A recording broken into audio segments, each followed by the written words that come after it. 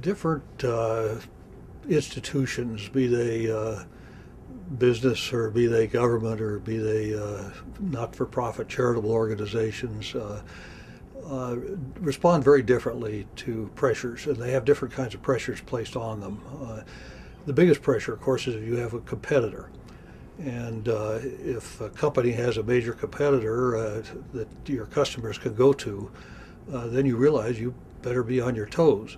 On the other hand, if you're the IRS, and it's probably not wise of me to attack the IRS, but if you're the IRS and somebody has a problem with you and isn't being treated fairly, there's only one IRS you can go to, and they know that. And as hard as their management may try, and I think they do try, to be responsive, the fact is that when you don't have somebody breathing down your back, you're not as good probably. And so whether you have competition or not, I think is a big factor. Also, there are just very different kinds of leadership that one finds in those three sectors. One would think that leadership is leadership, but the demands are very different.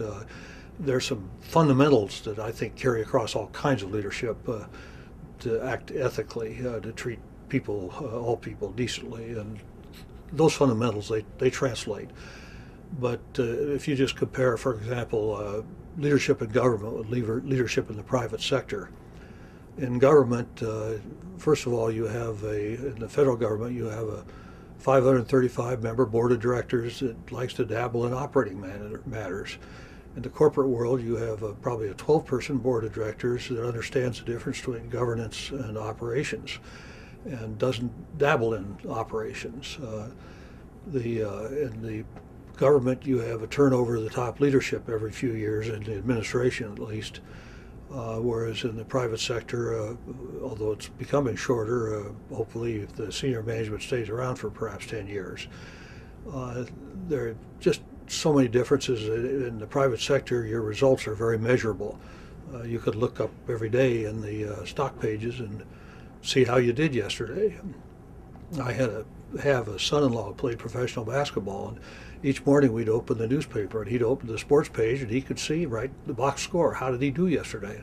I could open the business page. I could see our company was listed right along with all the rest of them. In government, there's no place you can turn to find out how am I doing? Am I doing well? And it is often a very long-term matter. I think there's another important difference in leading in government and leading in the private sector, and that is the founding fathers, as I, an engineer, would describe it, set our government up to be more or less horizontally integrated, whereas business tends to be vertically integrated. In other words, they set up checks and balances between the judicial department, the judiciary, and the executive branch and the legislative branch. And so they did this with a very good purpose in mind. They didn't want anybody to have a great deal of control. They didn't trust government with a lot of control in one person. Industry is sort of the opposite. They put a CEO in charge. And if that CEO is wise, he or she will listen to the advice and dissenting advice, hopefully, of those around them. But once a decision is made, everybody lines up and goes. Whereas in government, there are two parties, and the party in command may make a decision, but that won't cause the other party to get behind it. So I think really the challenges are very different in these different branches of endeavor.